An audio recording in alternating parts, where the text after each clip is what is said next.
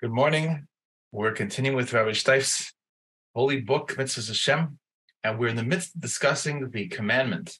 The Torah tells us not to turn our children, give our children to the idolatry of Melech. And last week, I encourage you to listen to what we learned last week. We talked about the reasons for this commandment and how it applies in modern times. Today, we're going to get into more details of the applicability of this commandment, this warning not to turn our children, our offspring, our seed into futile purposes in the context of all the forbidden relationships and all the forbidden uses of procreative energy.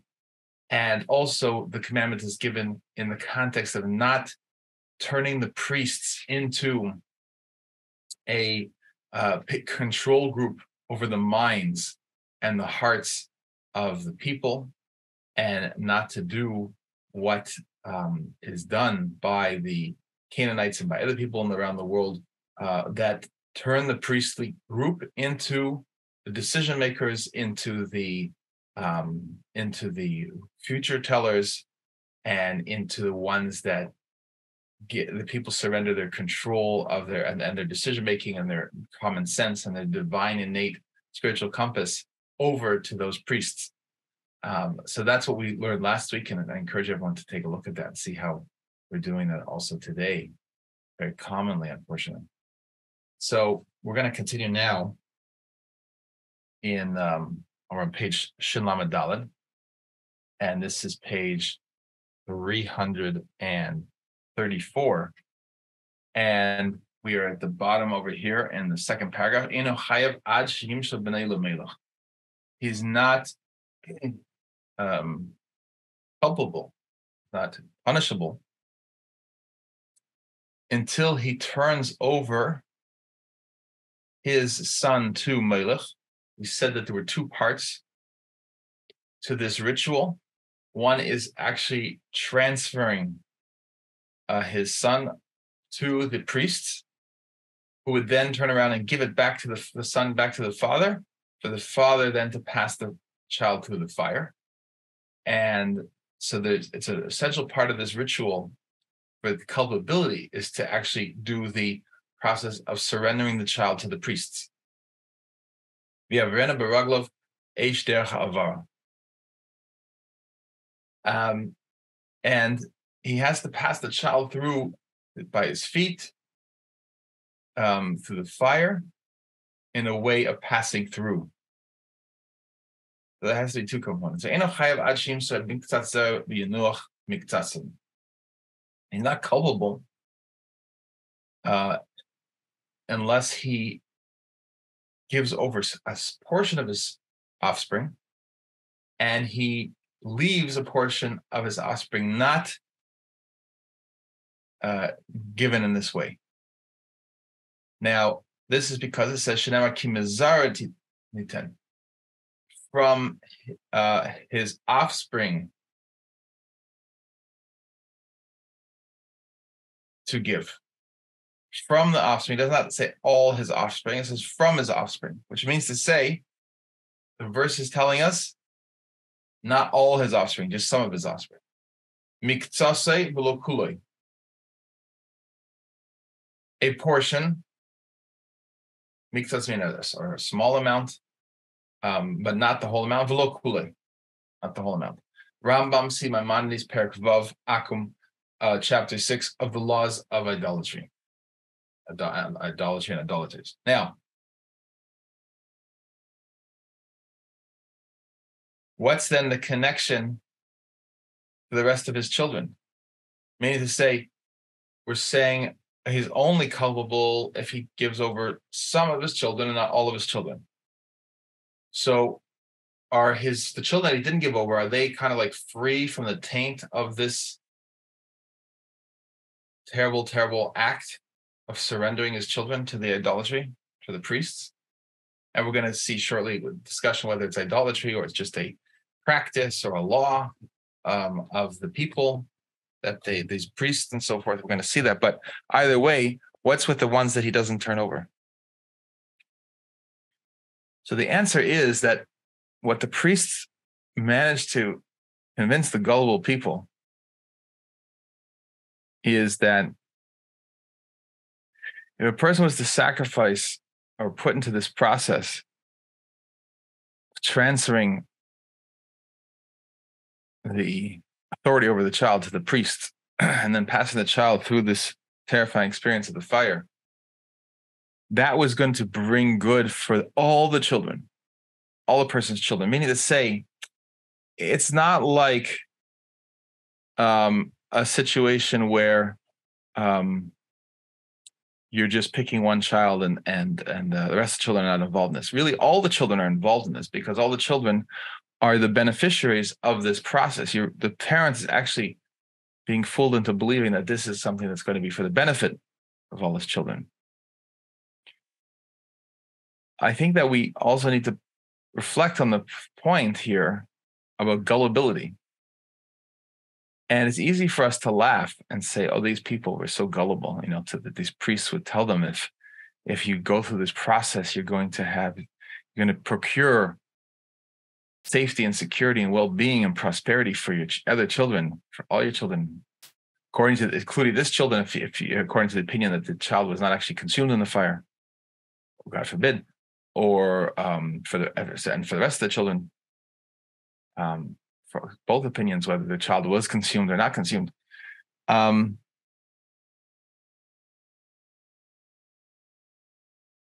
How gullible we would laugh at these parents, but the fact of the matter is, how gullible are we?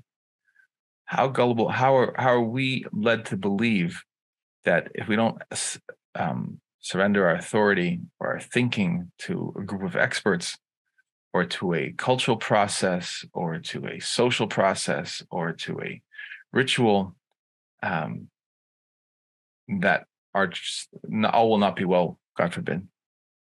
And so anytime we're honest, we will see that whatever we think that these other people have as knocks against them, so to speak, we're even worse. Meaning to say, there's aspects of our lives where we should know better, but we have it in our heads that, oh, this must be done otherwise. And that is the process of surrendering our well-being to the imprimatur of other people. They will determine if we do what they set up as the gate, so to speak, or they set up as the hurdles that you have to jump through to be okay, then we're being gullible. Now, there's obviously things that we could do that we know are going to be good for our well-being and the well-being of other people around us, because we can observe that. We can tell that God Almighty has given us divine guidance as to what is in our own best interest. It's not in our best interest to believe that the world has many different forces and that independent forces, which we have to placate all those forces, or we have to believe that everything is here by accident and therefore life is a random accident. We could see that is not going to lead us to a good outcome, both as individuals and as a group of people, as a family, as a society, as a civilization. But what we're doing over there is we are pursuing what is right because we have a knowing, we have a seeing of what's right, we have a seeing what's wrong, we have a seeing of the divine, of what is the fabric of creation, what is the nature of creation, that creation is created by something beyond creation. And therefore we feel inspired and impelled and compelled to do what's in accordance with our source of life. But even there, we're not doing it in order to just merely placate. We're doing it because this is what we are called to do as created beings. This is what we're, just like we breathe, because this is the living force of all living things, is to bring more life and to increase life. So too, we're going to do this the commandments, because that's going to bring us more life. Just like we're not going to try to violate the laws of gravity. We're not going to violate what God Almighty is conveying to us. This is for our own good. But the difference is that we can see that God Almighty is bringing out the greatest honor of us. He is bringing out the divine in us. He wants to bring us out, to bring out of us the reflection of God Almighty that's within us. He wants to honor our unique contribution. He wants to honor our insights, our unique insights. When I say, I was going to think of the word independent. It's not that we're independent, because we are recognizing that our divine wisdom is coming from God Almighty. So it's not independence, but it's uniqueness. It's not groupthink at all. It's the opposite of groupthink. We're actually each uniquely gifted with a unique expression of the divine image, and therefore we're each able to bring to the forefront a unique expression of insights that are what we could see and what we could hear and what we could explain, and also unique expressions of love, compassion, and restraint, and endurance, and splendor, and creating foundation and nobility. Each one of us is a completely unique expression of all those aspects. Unique way of speaking, unique way of acting, of bringing glory to God Almighty into the world, of bringing benefit to every single human being into the world. So God Almighty is actually enhancing the uniqueness in us, and showing that each one of us is meant to bring to the forefront this divine power in a completely unique way that's honoring our uniqueness 8 billion times over. And then when the world population will be 80 billion, it's going to be 80 billion unique and indispensable expressions of the divine image in the world, and so on and so forth, as the world population multiplies exponentially.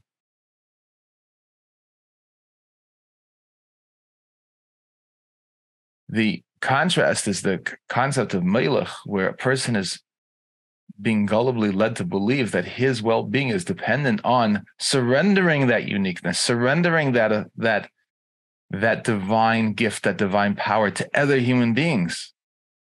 Other human beings hold the key to his wellness. Other human beings hold the key to his expression.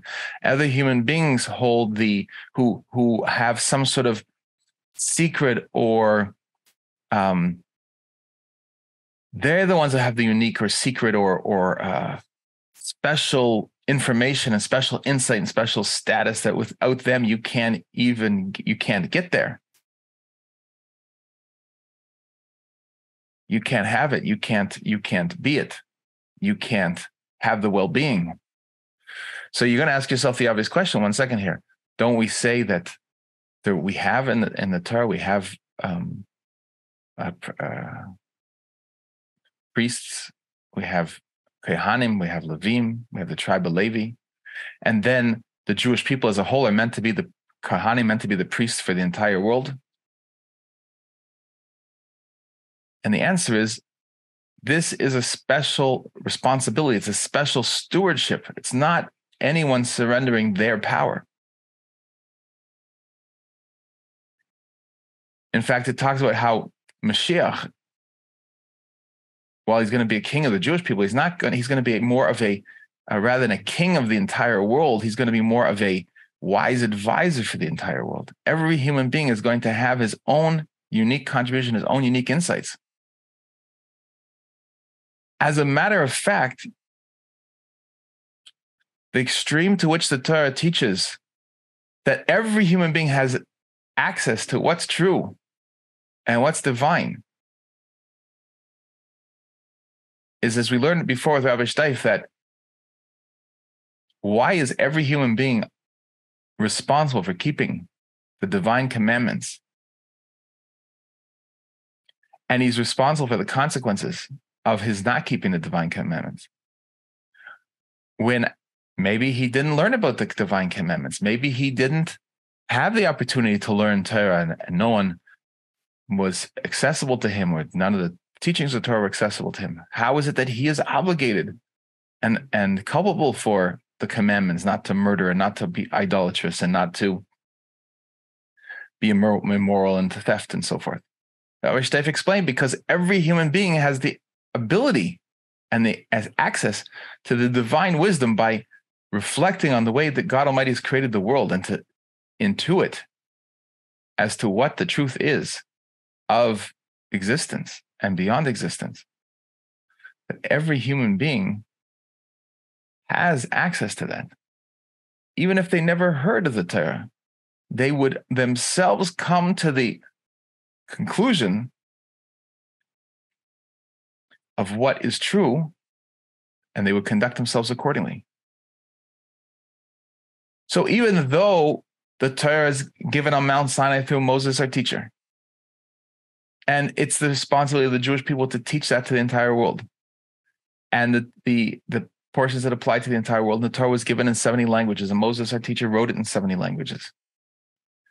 And the Jewish people have this responsibility of stewardship. It's still not saying that the Jewish people have a monopoly on this divine wisdom, because the divine wisdom is accessible to every human being. Even a person who lives in a place of the world who didn't ever meet a Jew and didn't ever hear a teaching from the Torah, or didn't ever see a printing of the Torah, is going to have to, has the ability and the ability to understand this divine wisdom from himself, from his own observations. And this responsibility is so obvious and so accessible and so easy for a human being to access, that he's responsible for all his actions, because it's presumed that he will come to this conclusion, because we have a principle which we're actually going to discuss over here. And what we're learning is that person can't be punished for that which he's not warned about. So God Almighty doesn't punish people for things that they didn't know they weren't supposed to do. So how could a human being who never learned Torah, how could he be punished for doing something improper, let's say for murder? No one ever told him not to murder. No, he is meant to know that he's not supposed to murder from his own divine wisdom that is guiding him in his own spiritual compass that he has access to. And he has such access to it, and it's so self-evident that he's meant to have that he is considered warned. He knows what the right answer is. He knows what the truth is. So there's no status of monopoly on divine insight in the Torah. Even to the extent that we say that there's wisdom by the nations, and we could believe that there's wisdom by the nations, but there's this Torah is only found by the Jewish people, that it means to say that the Torah from Lashon Hira, from that the consequence of the divine insights brings about the requirement of the details of the commandments, and particularly the commandments that are given in a way that would not be intuited. So all the commandments we saying that are the 7 commandments and all their details, those are something that a human being would be able to understand and grasp and have the insight to himself. But let's say commandments that are Lashon Hira, instruction, that the depth of them and the details of them, that's something that's in the Torah, and that's something that the Jewish people have a responsibility to steward that for the entire world. But that stewardship is all about bringing out to the forefront the divine image in every single human being, bringing out the uniqueness and the greatness of every human being. Whereas Melech is about subjugating a human being and saying, you can't have access to what's good for you and good for your family unless you put these priests as the power source above you, as the ones with the access above you. And you have to go through a ritual of surrendering your child to that authority in order for there to be well-being. And it's so interesting and it's so important to spend this time talking about this because we can see such a stark contrast with the Torah. Because you're going to say to yourself, 1 second, don't we also send, even when we're going to chinuch, we dedicate our children to the service of God Almighty. We send our children to a cheder, to a room where they study Torah, a yeshiva, a place of sitting and knowing God Almighty and studying the Torah, learning the Torah. Isn't the parent sending his child to the rabbi to learn Torah? Isn't he turning his child over? And the answer is no. That's not what the Torah is teaching us. The Torah is teaching us that the parent is the ultimate and really the sole authority as to the dedication of his child into the service of God Almighty. In order for the parent to best be able to fulfill that, because the parent has obligations, let's say, to make a living and to, God Almighty is making a living, but the parent is going to do a business or a trade and bring to the table food. So he doesn't have 12 hours a day or 8 hours a day to spend on the Torah learning for himself or for his child. And so therefore he hires a Rebbe, a teacher, to teach his son. So the Rebbe is actually working at the behest and is subjugated to the authority of the parent. And it's the parent's responsibility to supervise and to scrutinize every detail of what the teacher is teaching, every detail of every material that the child is exposed to, every book and magazine that's coming into the house, everything that the child is reading in the school is being told to read in the schools, and to say, no, this is not acceptable. Take their child out. Reject the material. So Torah is telling us that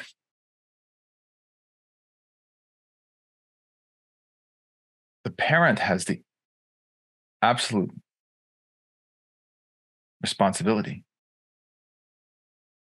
And the school is only a tool in the parent's toolbox to accomplish what the parent is meant to accomplish.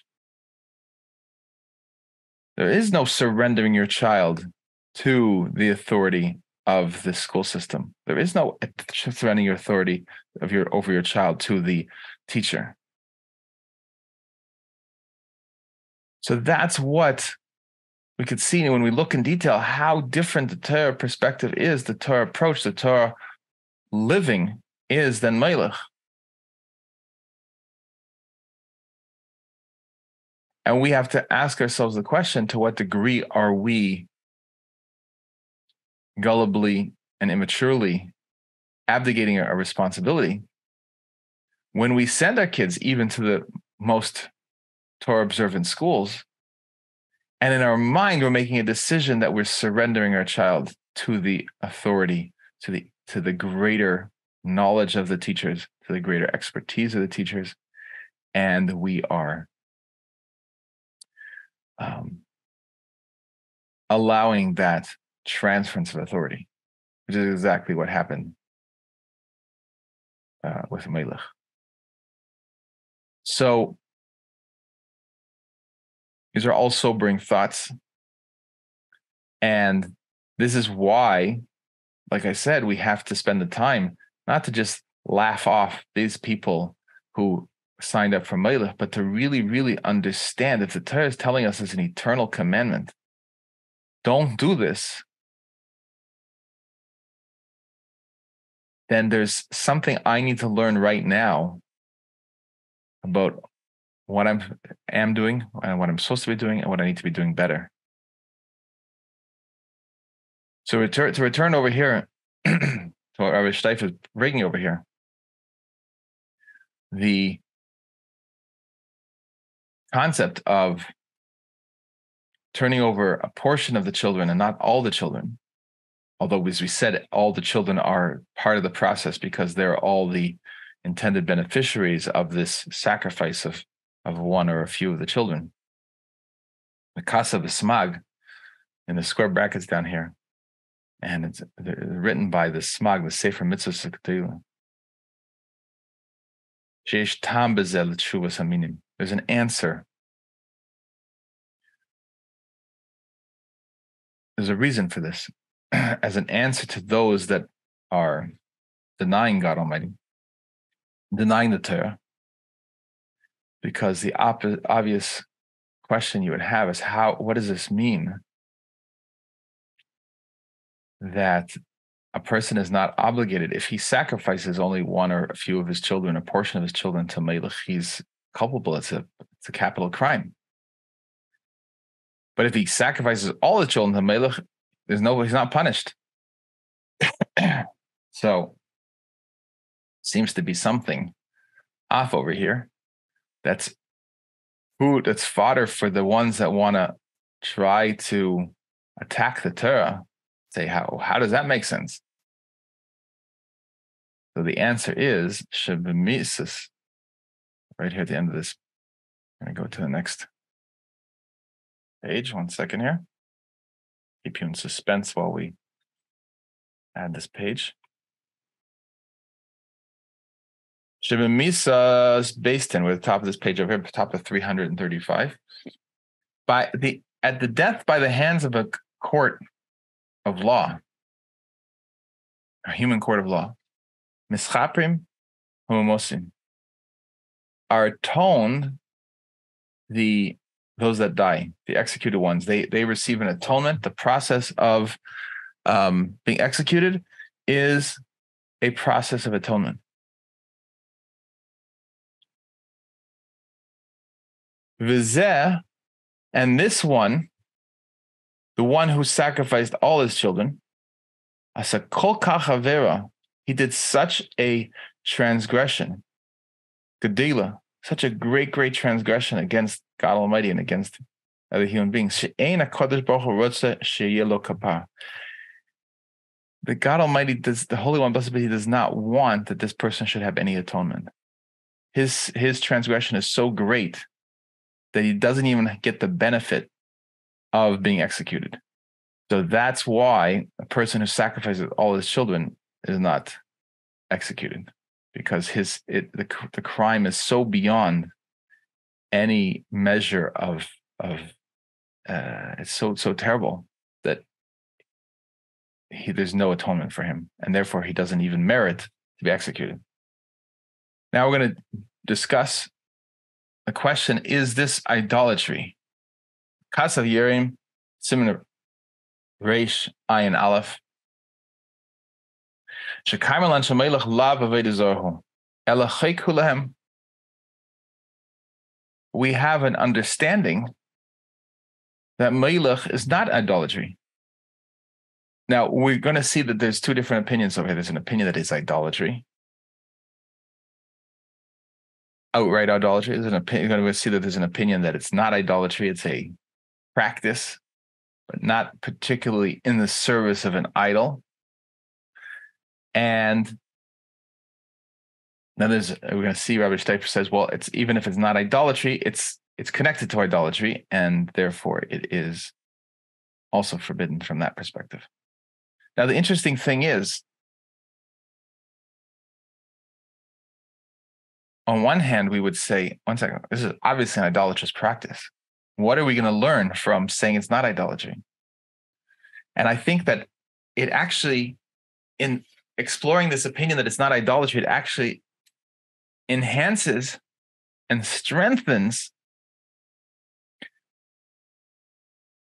the relevance to us. Because we, as Torah observant Jews and Torah observant non-Jews, are convinced, and it could be right, that we don't participate in any form of idolatry. And we eradicate any form of idolatry. We don't want to have anything to do with idolatry, and willing to give up our lives not to be involved in idolatry. So when we hear about Melech, an idolatry, one say, I'm not an idolater. I don't have anything to do with these practices. So if we're to say there's it never was idolatry. It's forbidden because the Torah forbids it. It's a repugnant act, and therefore it's forbidden. Then we can't use the cloak of our general non-idolatrous life to say, oh, I don't do any idolatry, so this doesn't apply to me. No, was not idolatry. Don't think about it. Oh, it's included in the prohibitions of idolatry.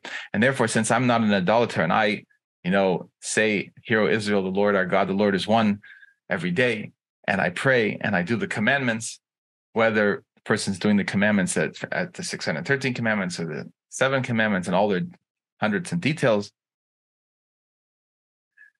and none of the and the person's complete avoidance of any idolatry. No, here we're coming and saying, don't fool yourself into thinking that because you're not an idolater, that therefore you don't have anything to do with this. This wasn't an idolatry in the first place. It was a practice, a way people interacted with the priest. It's a way that people had a practice of surrendering their children and believing that their well-being was dependent on going through a particular ritual. And this you have an obligation to stay away from and not do. So you have to look at this independently and examine to make sure you're not doing any aspects of this. You have to do it independently of any life decisions and moment by moment avoidance of idolatry you're doing. This is a separate aspect of your practice and your thinking and your speech and your actions that you need to evaluate. So on the contrary, taking it out of the general category of idolatry makes it even more relevant and requiring our examination, requiring our clear and honest assessment of, am I involved in any way, in any aspect of this? So, according to this opinion, this is not idolatry, and rather it's a decree, it's a practice of the people of those times. And as we're saying, we have to look and see that it's a practice today also. It may have a different name, but it's really the same practice. It's a practice. And the Torah said this practice, this way of doing things, of transferring children over to the power of the priests and then passing them through the fire, the Torah is particular about this and says this is culpable. This is culpable. Person's culpable for doing this terrible transgression with the death penalty by stoning. And they're all automatically, or as a consequence, Dafka, he said, therefore, someone who, specifically, if someone does this for this priest, these priestly beliefs of Melech, that's specifically when he is culpable.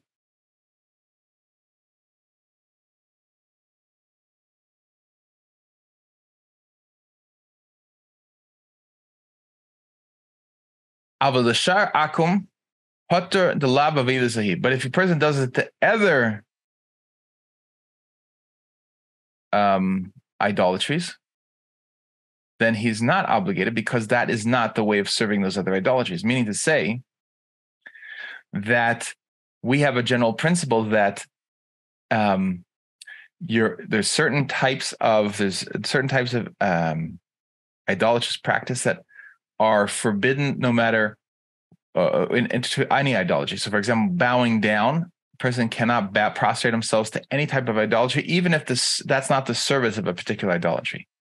There's another type of forbidden activity where you can't do the thing that is forbidden, is the practice of that particular idolatry. So let's say you have an idolatry that in addition to bowing down, or instead of bowing down, everyone has to do a particular thing. They have to, wiggle their toes, let's say, well, then it's forbidden to wiggle your toes to that idolatry, because that's part of the practice of that idolatry. But if you go to idolatry where the only service is, let's say, bowing down, and you wiggle your toes, that's not a forbidden act of idolatry, because that idol doesn't have wiggling your toes as a idolatrous action, and that's not part of the service of idolatry. So you're not practicing idolatry when you wiggle your toes at an idol that doesn't have that as a type of service. So it would come out, therefore, that if a person, since other idolatries don't have this practice of turning over the child and then passing them through fire, if a person was to do that for other idolatries, it's not going to be considered idolatry, because it's not part of the service of that idol. And so that would be one outcome of this distinction of whether or not it is a idolatrous practice or not. If it's just and when I say just, it's not that it's any less significant, because the Torah is telling us it's a capital crime to do this. But if it's not an idolatrous practice, it's a forbidden practice, it's a forbidden way of doing things that these priests and these people were involved in, then it's not going to apply to other idolatries, because it's not an idolatrous practice. But there's another distinction. The question is, how does this apply then to children of Noach, for non-Jews that do this? Im chayav or lo, is he culpable or not? Because we know that anything that's idolatry is forbidden to non-Jews. But if it's not idolatry, it's a forbidden practice. The question is, does this forbiddenness apply to a non-Jew or not? If it's not an idolatry, but rather it's forbidden for the reason that in their ways, in the practices of the residents of Canaan, we should not go.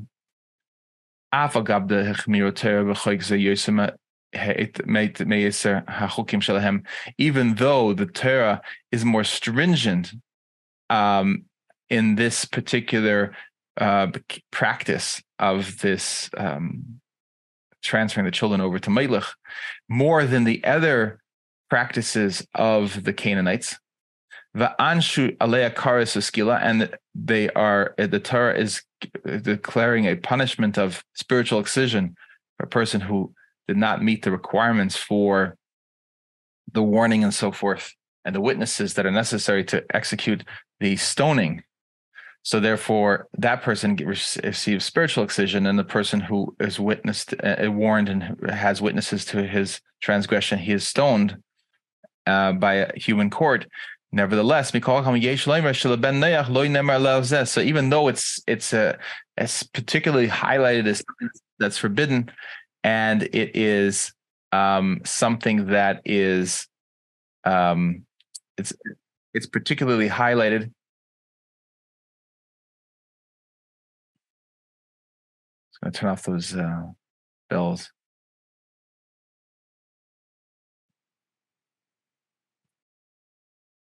Even though it's particularly highlighted as a crime, as a transgression that's highlighted and emphasized from all the other possible practices of the Canaanites, as something that's particularly deserving of being forbidden and punished. Nevertheless, that wouldn't automatically fall upon non-Jews as a prohibition. But if we're going to say that it's a practice, a law from the laws of idolatry, then it's included in the service of idolatry, and therefore it's the imkain. Therefore, so therefore, a non-Jew that's going to do this to sacrifice his child to Melech is obligated for the reason that it's idolatry. And another point is that from the verse that says, "And don't give from your seed, from your offspring, it seems to be proving Muchach the Kaya L'Rakal Yisrael. It seems to be that it's referring just to the Jewish people. It says yours offspring. And what it says close by, Lo tachalel es shem Elokecha, and don't disgrace the name of the Lord your God. And we learn that only a Jewish person is warned not to desecrate the name of God Almighty, like it's explained in Sanhedrin in the Talmud 75, on the page 75 on the first side. So we're grappling with this question: what's the context? What's the context of this commandment? Is this commandment referring to avoid idolatry? And if it is idolatry, then it applies to the non-Jews. But if it's not idolatry, then maybe it doesn't apply to the non-Jews. And if it's not doesn't apply, if it's not idolatry, then what other things would we look at to see whether it applies to the non-Jew or not? Well, it seems to be in a verse that's referring to your seed, your offspring, and this is the instructions to Jewish people, and it says Daber b'nei Yisrael, and also it says don't desecrate the name of God, which seems to be a commandment that is obligatory on the Jewish people. So it's interesting that if you look into the verse of the beginning, we said we always look at the context. Rabbi Steif doesn't bring this point over here, but if we take a moment here, we're going to pull up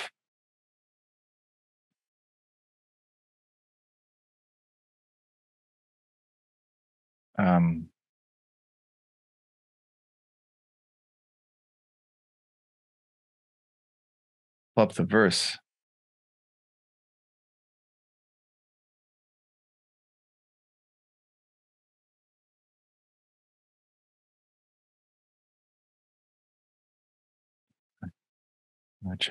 Leviticus, Vayikra, chapter 18.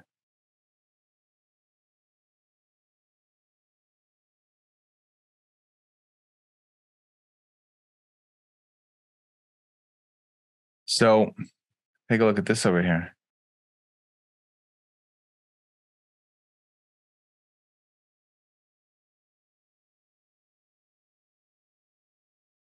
So it says, we're here in verse 21. And from your offspring, lo siten lahavi l'melech v'lo techalel Hashem Elokecha ani Hashem. From your seed, which could mean, we're saying, does that just mean for you, the one who's being told this commandment, meaning a Jewish person? And also this, and don't desecrate profane the name of the Lord your God. I am the Lord, God Almighty. And if that only applies to a non-Jew, so maybe this whole verse is that applies only to a Jew. So maybe this whole verse only applies to a Jew. But it's very interesting that it says over here,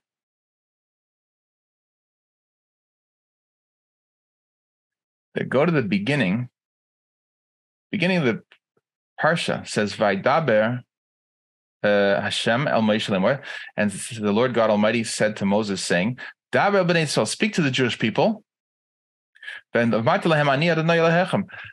to them, I am the Lord God Almighty, your God. And then it says, don't do like the practices of the Egyptians and don't do like the practices of the Canaanites. Follow my ordinances and observe my statutes, and I'm the Lord your God. And then it says in verse 5,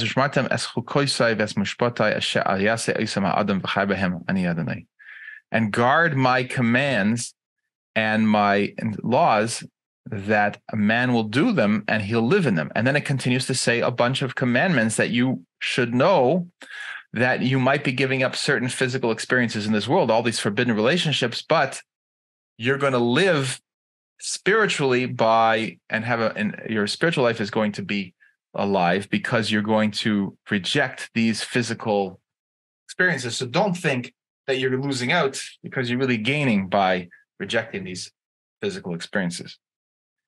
But in the Talmud, where it says that a non-Jew who learns Torah, according to Rabbi Meir, is like the Kohen Gadol.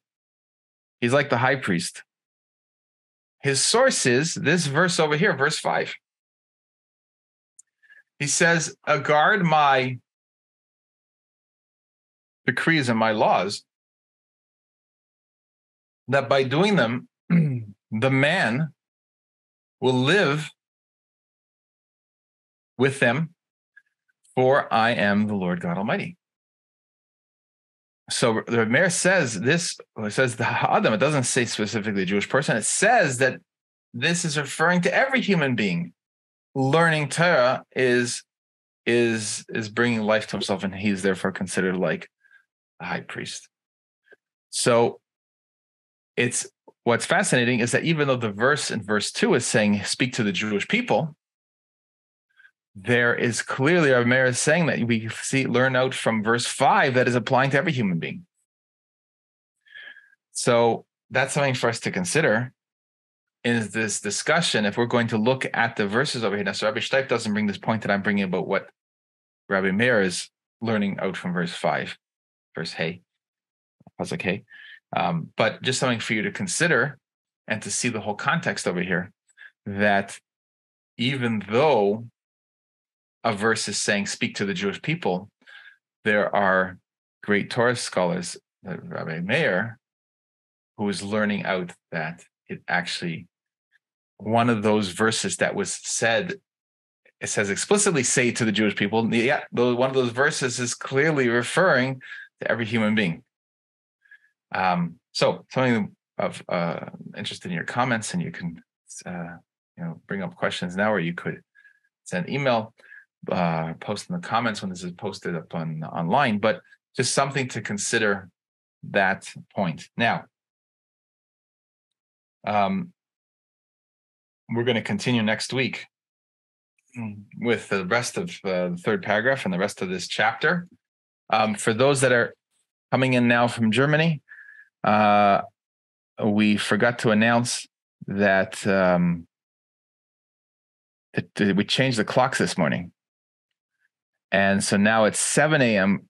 Here is really 12 p.m., 12 noon, your time in Germany, and not the usual 1 o'clock. So I see, thank God, a bunch of you jumped on at 8 o'clock our time, but that's now at 8 o'clock, 1 o'clock your time, which is now 8 o'clock. Yeah. And we did this last time. We kind of caught us, doesn't catch us by surprise. We know about this change in the clock, but this difference for the people in Germany. So hopefully we'll have this video up soon and you'll have a chance to watch it.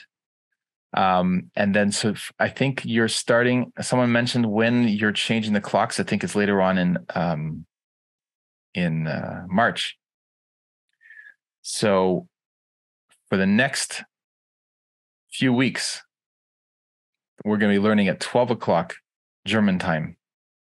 And then, Joachim, can you remind us what day they're changing the clocks in Germany, please?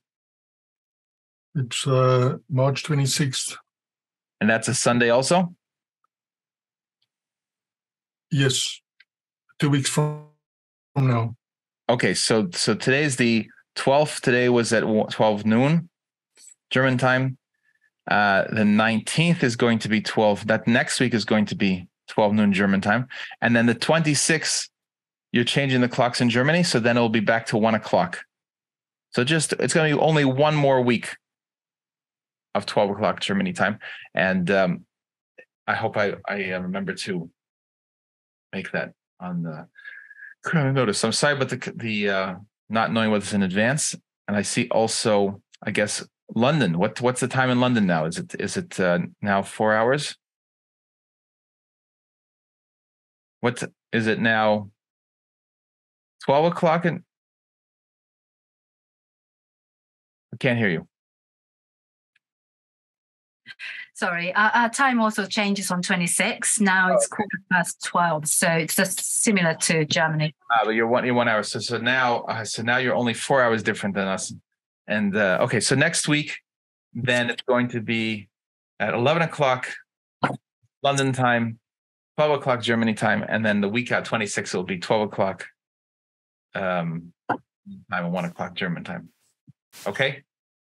All right. Can I ask one thing about identity of whom Hashem addressing through Moses? Yes. If I remember it correctly, at Mount Sinai, when God first spoke, I think the word was Ha'am, which was included the Erev Rav who came out with children of Israel. And the question is whether they are all decimated after the golden calf incident or not. We don't know. But these Erev Rav does not appear in the Torah at all after this Mount Sinai. I mean, I think it's only come out at the Exodus 12. So were they included in the children of Israel, even though in the plain language it says B'nai Israel? Is it equal to Ha'am? And this Ha'am embodies with those, people came out from Egypt. So which verse are you referring to that's saying here? You're talking about chapter 19? Wait, show me which. It's, I think it's in Mishpatim. Or Yitro? Yeah, and Yisro is the 10 Commandments.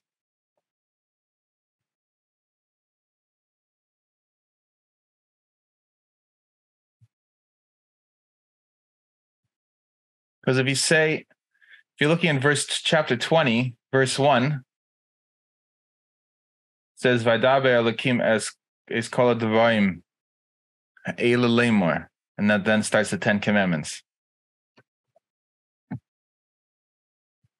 Okay, so if you go back up a little bit. Okay. Chapter 19, verse 9. Is it 9? Tet. So Ishma Ham Badaberi Imaka. So which verse are you on? Verse 9 on chapter 19. I'll read it in English. Hashem said to Moses, "Behold, I come to you in the thicket of the cloud, so that the people will hear I speak to you." So that's Ha'am. Right. And then verse 10, Hashem said to Moses, "Go to the people and sanctify them today." Mm-hmm. And again, that's Ha'am.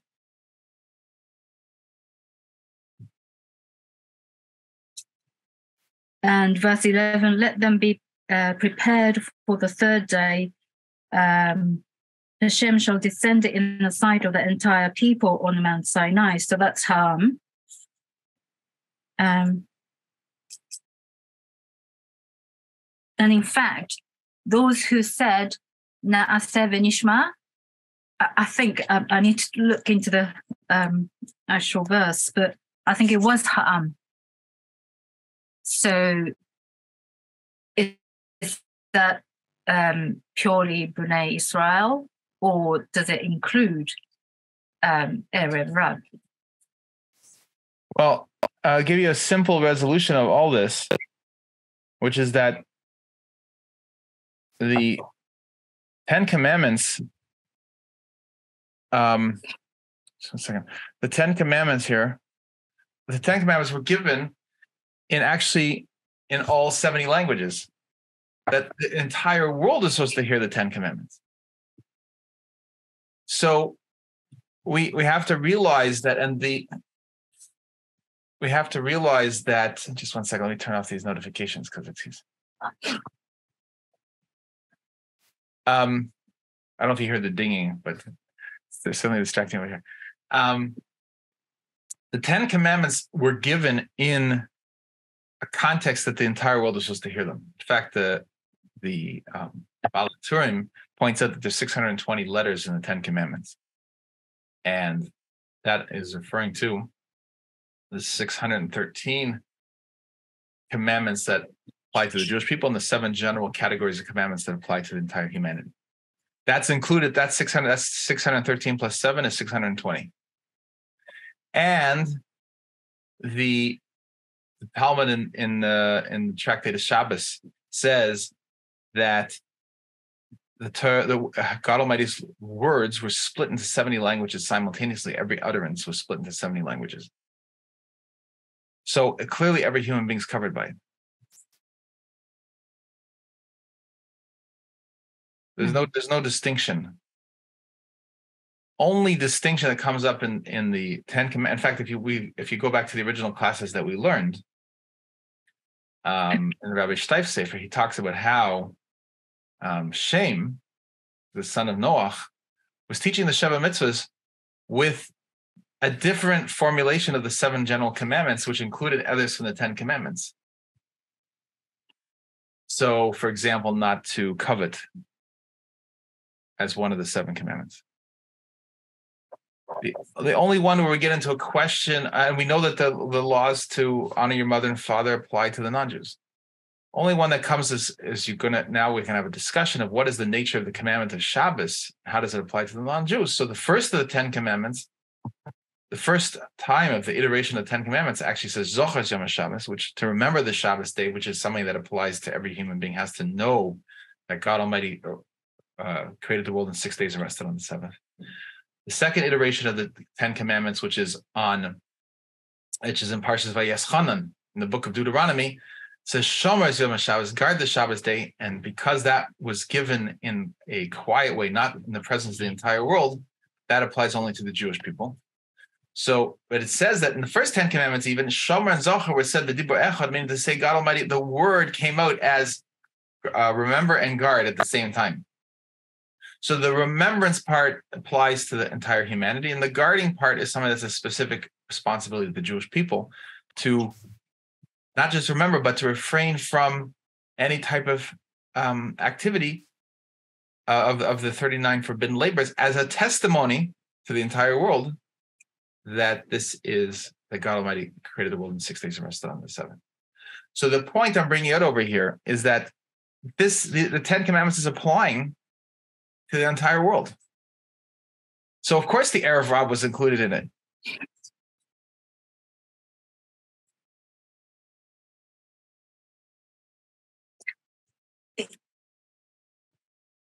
If we apply that later on after Mishkan is built and Leviticus, Moses goes on, all these other additional laws, can we say that of course it's included, nations are included to keep these commandments?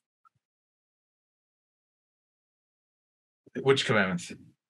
Oh, the ones we just looked at. Leviticus 18:21. Oh, so well that's then now comes a question. You have to look at each verse and say, well, is this a specific? For example, if there's a commandment to build a temple, so the commandment to build the temple is something that is a specific responsibility for the Jewish people to build the temple on behalf of the entire world.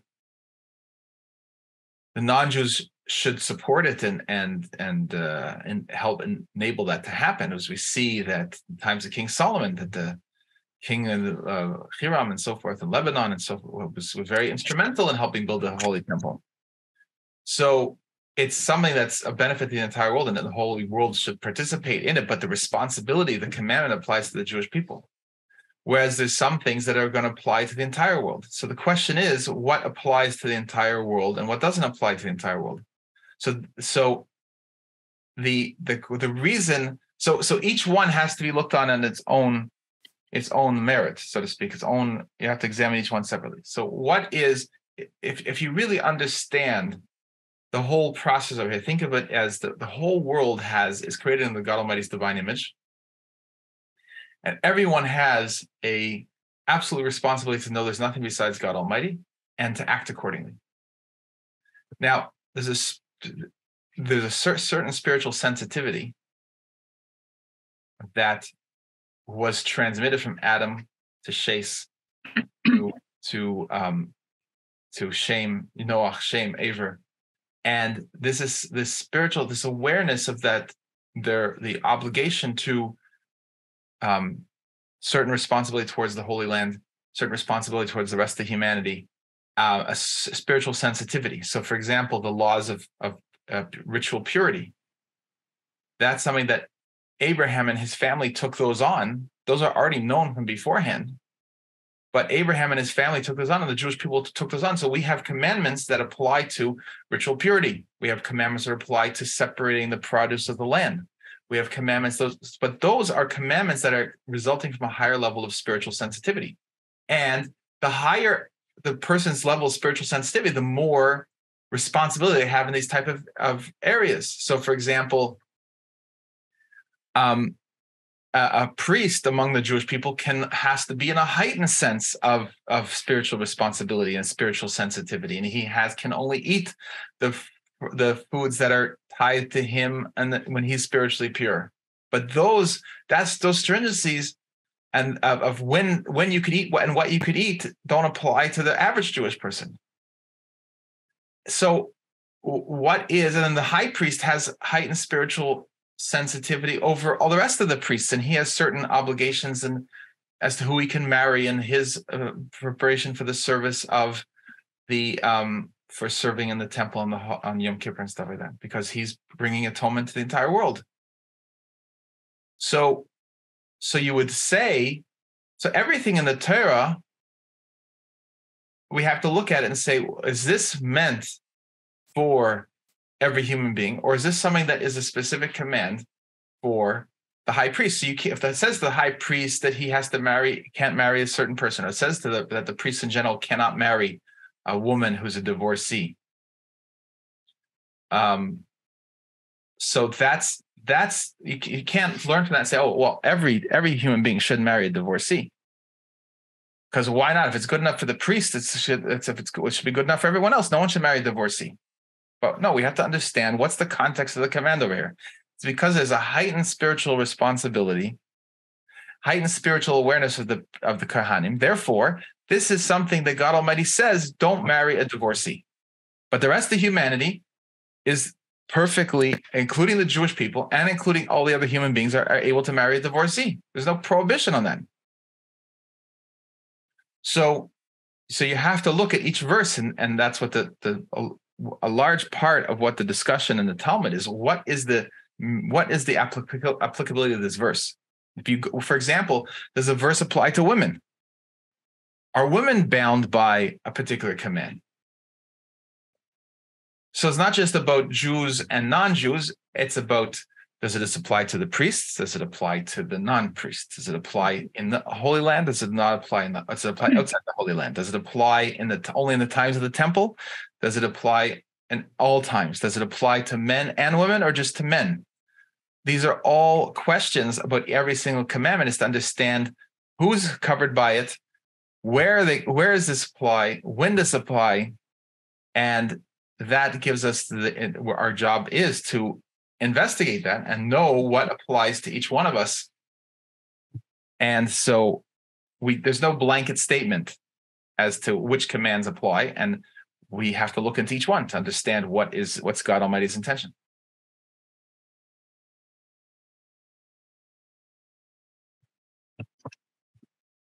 Thank you very much. It explains very well. Thank you. Bye-bye. Sure. Okay. Well, God bless you all, and so happy to have you here and happy to learn together with you. And we'll continue, God willing, next week. As we said, it'll be 7 o'clock U.S. time, 12 o'clock, 11 o'clock London time, and 12 o'clock German time on March the 19th. And then we'll be returning to 7 a.m. U.S. time, 12 p.m. London time, and 1 p.m. German time on March the 26th. Okay. Thank you all for being here. And this, for the beginning of the video, hopefully this will be posted soon, and you'll get to be able to watch what we learned at the beginning. Some important lessons about making sure, further insights into making sure that we're not involved in the practices of Melech, how we could make sure that we're not. Thank you very much. Bye-bye. Thank you. Bye.